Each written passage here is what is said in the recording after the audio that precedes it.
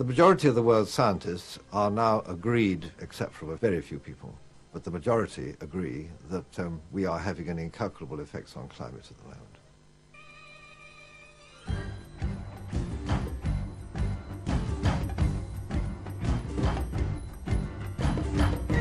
But while most scientists agree on the effects of global warming, the United States, the superpower of all polluters, is still stopping any international action. It's not worth it, and it's not going to work. And on top of it, global warming doesn't exist, so why try? If we don't try, leading climatologists say we could experience rising sea levels and even more catastrophic weather events.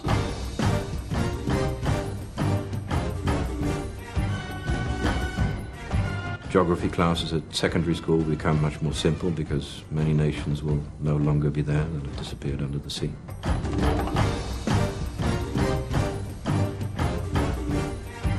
If you remain passive today, the cost of that remaining passive is very high in future. And why not take action today?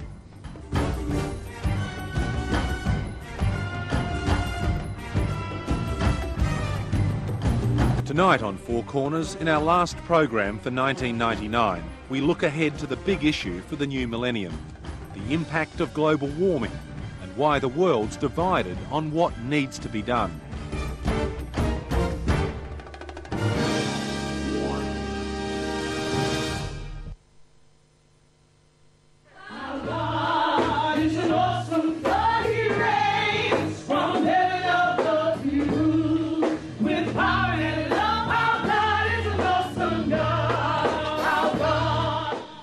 It's Sunday morning in Greenville, North Carolina, and this congregation is celebrating their survival and mourning their losses in a flood that's claimed more than 50 lives and caused billions of dollars of damage.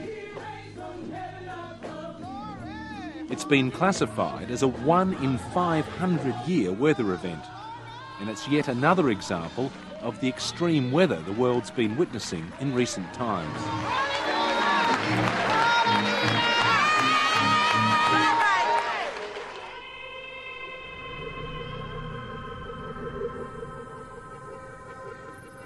The deluge hit North Carolina with such force that the main river in Greenville rose 10 metres above its normal height.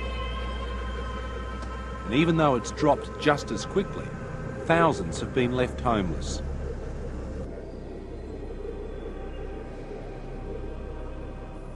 The army's been called in to clean up and to keep order, and the local high school has become shelter for hundreds of homeless families.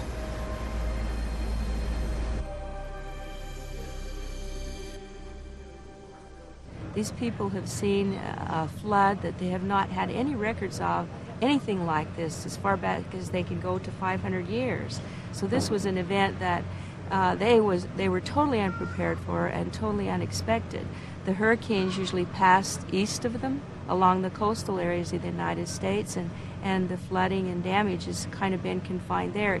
It's one of the largest operations that they've had in the United States as far as bringing in assistance and workers. I've heard it said that we can have more compassion when we see maybe earthquakes or floods or, such like on television now. We really can, identify with other people, homeless people. It's terrible. And me, I'm a Christian. I believe it's just the beginning of sorrow, such as it was spoken of in the Bible. You know something, we can get modular homes again. Oh, yeah. We can get cars again. Oh, yeah. Oh, yeah. But we can't remanufacture lives again. I thank God, amen, if your home is destroyed, you are here this morning.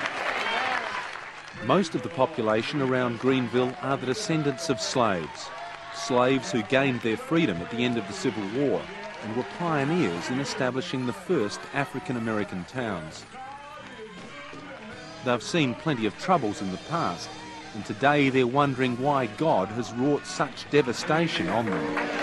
Praise God. We mourn this morning. We mourn as we celebrate. We mourn as well all of those who will be burying their dead as soon as graves are dry enough so that they can bury their dead. want to remember them. We really want to remember them. But the suffering sent from heaven may have an earthly origin, the work of human and not divine hands. And maybe now we're reaping what we've sown in the Earth's atmosphere over the past 200 years.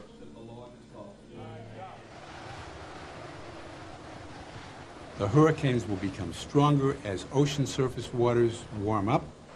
The waters of the Atlantic are at near record levels of warmth right now. This Hurricane Floyd was the size of Texas. When you looked at it from aerial photographs, it was extraordinarily large. And because of this increase in humidity in the atmosphere, it has dumped these very, very intense rains in North Carolina. So these events we're seeing are precisely consistent with what the scientists have told us we're going to see. The only difference is we're seeing them earlier than they originally projected. This is the Cray T3E900 at the Hadley Centre in England. It's the most powerful climate modelling supercomputer in the world. It divides the Earth into millions of 50 square kilometre units and then analyses climate data from each one, from the top of the stratosphere to the bottom of the oceans.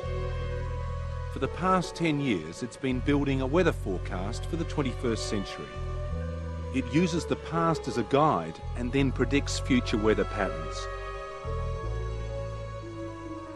These computer models show how life on Earth could change if we don't change.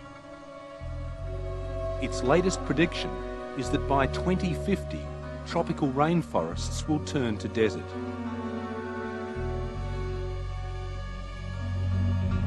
The increasing heat along the equatorial regions is already making some rainforests so dry they can be simply cleared by burning. But when we look at the results from this vegetation model for 2050s, we see a rather dramatic change, so that a large area of Amazonia is changed from the dark green rainforest into virtually desert, the grey area. And this obviously has a severe implication for the sustainability of the forests in that region. In other words, the rainforests of the Amazon, the lungs of the Earth, are predicted to choke and die in less than 50 years.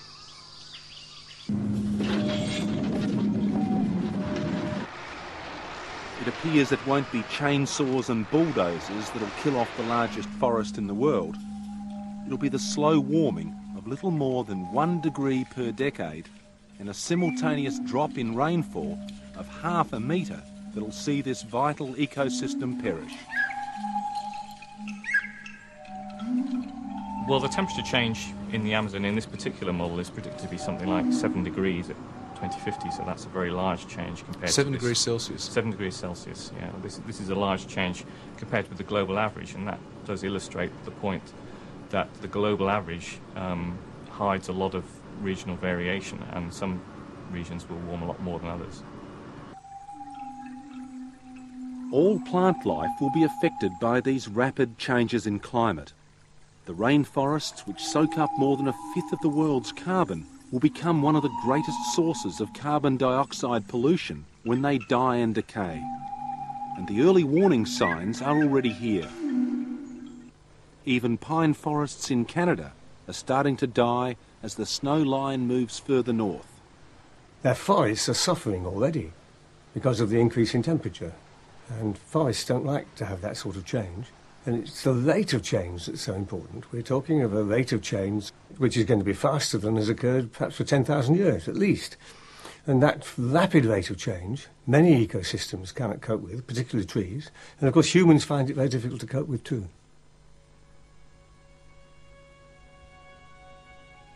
Change the atmosphere and you change life on Earth. The only reason we have a planet to live on at all is because of our unique atmosphere. Without its ability to trap the sun's heat, the Earth would be a frozen wasteland. Our atmosphere is a thin blanket of greenhouse gases, the most important of which is carbon dioxide. But put too much carbon dioxide and other greenhouse gases into the atmosphere, and it's like adding an extra blanket. It'll block the escaping heat and the Earth will heat up.